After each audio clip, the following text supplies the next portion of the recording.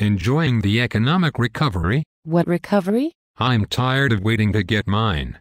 I'm ready to make it happen. You go, girl. I'm not a girl. My bad. I'm gonna get me some coin, greenbacks. How? I've learned a lot from the crisis. I'm creating a new business model after one of America's legendary corporations. I'm listening. It is to do with Charlie Sheen. He's going to be your partner? He was making $2 million an episode before he went off. He's liquid. He's a winner, too. Not to mention crazy. It's not really with him. It's about him. I'm going to sell a swap on him. A swap? It's a cool Wall Street term for exchanging one thing for another.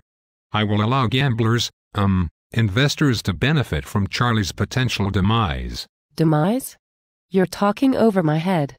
I'm taking the PSATs next Saturday. Demise means checking out, kicking the bucket. You're sick, deranged. The whole idea is just disgusting.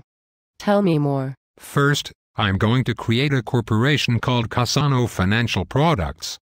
Then, in return for investors paying $1,000, my corporation will promise to pay them $10,000 if Charlie, quote, crosses over, unquote, in the next year. He's so out there I believe my offer will be irresistible. Isn't that life insurance? Yes, but it's insurance you cannot buy from an insurance company. Why not? None of us has what's called an insurable interest. A what? An insurable interest. We're not dependent on Charlie and would not suffer if he punches his ticket. You know, takes a dirt nap. We have no reason to purchase life insurance on a stranger, so we're not allowed to. Then how are you going to pull this off? On Wall Street, anything's possible. The first thing is to give this insurance a cool name, swap, that hides what it really is. The next is to convince everyone that this type of financial innovation must be allowed if our banks are to lead the world. Who are the fools who believe this nonsense? The House of Representatives, the Senate, the SEC. Really? The Federal Reserve, the Treasury Secretary. Shall I go on? That's quite all right. I figure if I can get 200 million Americans to take my offer, Casano Financial will receive a cool $200 billion. That's like Mad Bills squared. I've already checked out all the toys. The plan is to fly the Gulfstream jet to the feed ship yacht to the private island. I'll drop anchor offshore and jump on over in the chopper. I'm going to be the man. You're going to be broke. If you sell 200 million swaps and Charlie buys the farm while you are out on one of your weekend excursions, your company will owe out $2 trillion that you don't have. When has that ever stopped a banker from getting rich? If Charlie croaks, I will make the problem go away with one phone call. To whom?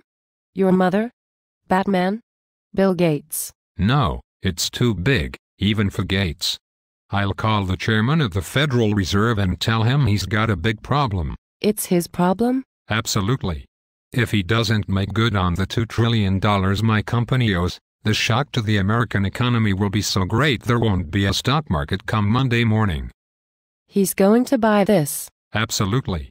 He'll agree to bail out Casano Financial with trillions. What will he demand in return? He'll notify me that the government is going to take control of Casano Financial. You're going to lose your company. What do I care?